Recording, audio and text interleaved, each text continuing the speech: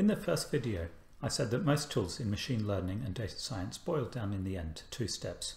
First, write out a probability model. Second, fit the model from data. There's just one standard technique for fitting a model, and it works all the way from simple toy examples up to neural networks. It's called maximum likelihood estimation. Here's the definition.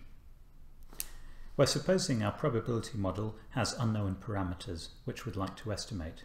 First, write down the likelihood, which is just the probability of seeing the data that we actually did see.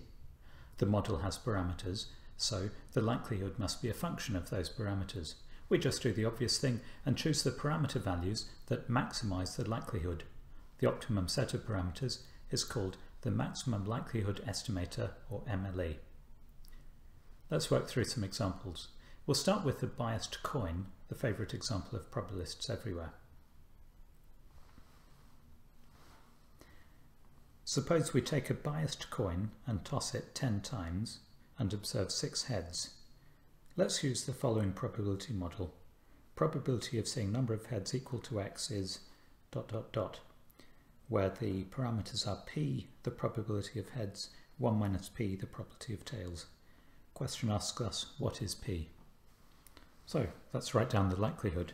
The likelihood of seeing the data, I'll write it as likelihood of p because it's a function of p, is n choose x, p to the x, 1 minus p to the n minus x. The question tells us this. d by dp, I want to find the maximum of this function, so I'll set derivative equal to 0, and that tells me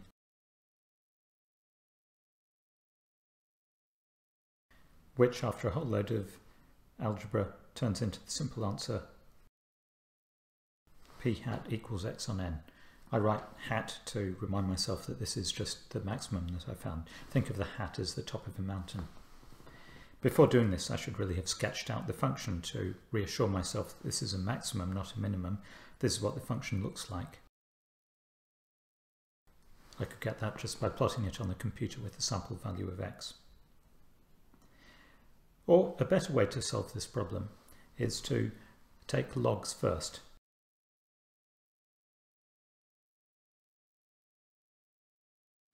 Here I've gathered the terms which don't involve p into a constant kappa. We're only interested in this function as a function of p, so don't care about those terms. Here's a sketch of the log likelihood. Obviously it's just got to have the optimum at precisely the same value of p because log is an increasing function. So if we differentiate this, we get a slightly simpler looking expression, and from here we get exactly the same answer. When I'm writing out things like this, I like to write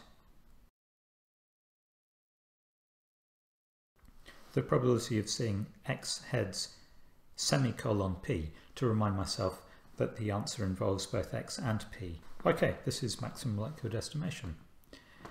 Next example will show us what to do when the model has more than one parameter.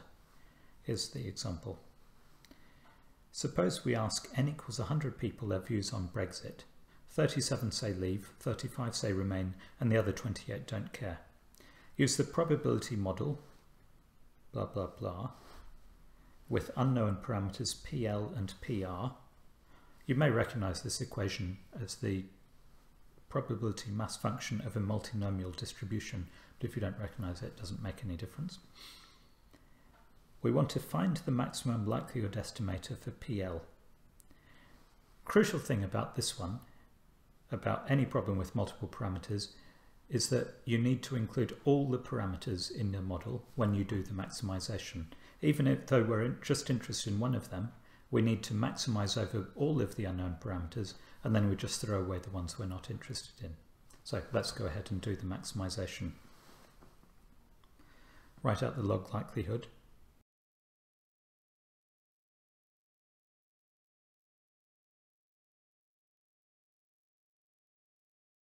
And find out where the maximum is. I have to differentiate with respect to both of the unknown variables.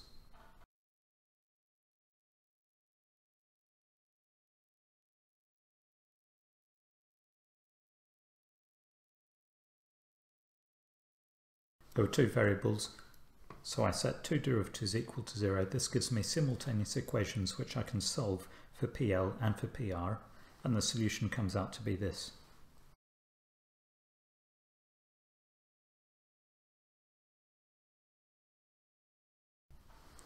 So what would go wrong if we tried to estimate just one of the parameters?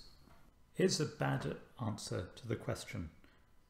Suppose we thought, hey, I want to estimate PL. All I need to do is differentiate with respect to PL. We'd write out this derivative here and we'd solve it, and we'll get our answer for PL hat. And our answer will involve PR.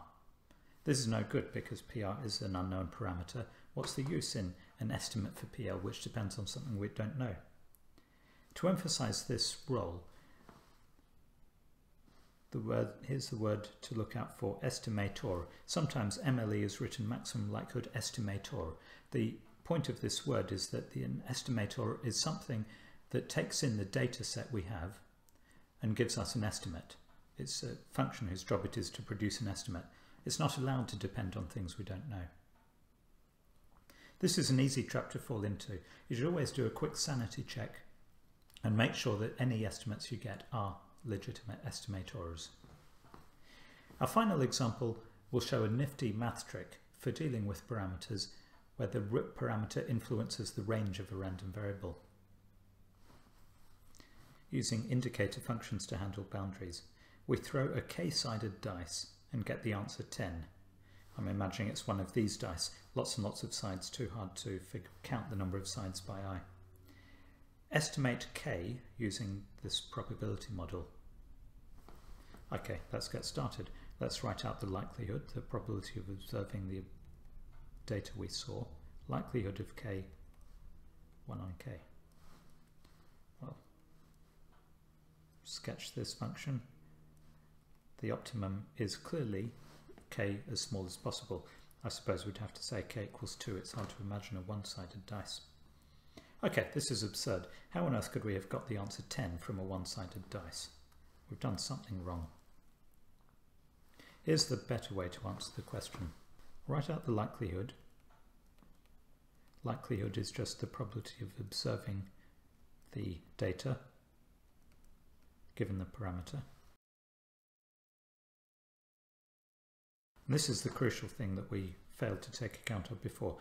The likelihood is 0 if k is too small. This indicator function, that's what it's called, it's just a way of writing conditions in algebra.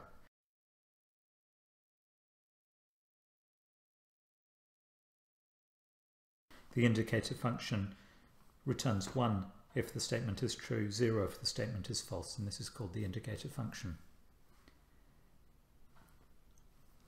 Let's rewrite that. Now this is the trick with indicator functions, and turns into times. The only way I can get 1 out of the product of those two terms is if both of the terms are equal to 1. In other words, the only way in which the compound sentence can be true is if both clauses are true. One more trick with indicator functions. Here I've simply taken the final term and I've flipped the inequality the other way around. Instead of saying x less than or equal to k, I've written k greater than or equal to x. I'm interested in maximizing this whole thing as a function of k, and writing it this way just makes it easier for me to think through what's going on. Okay, so now I can plot this likelihood function. Likelihood is 0 until we hit x, and then it follows the 1 on k trajectory. That's what the indicator term here does. So the optimum is clearly k hat equals x.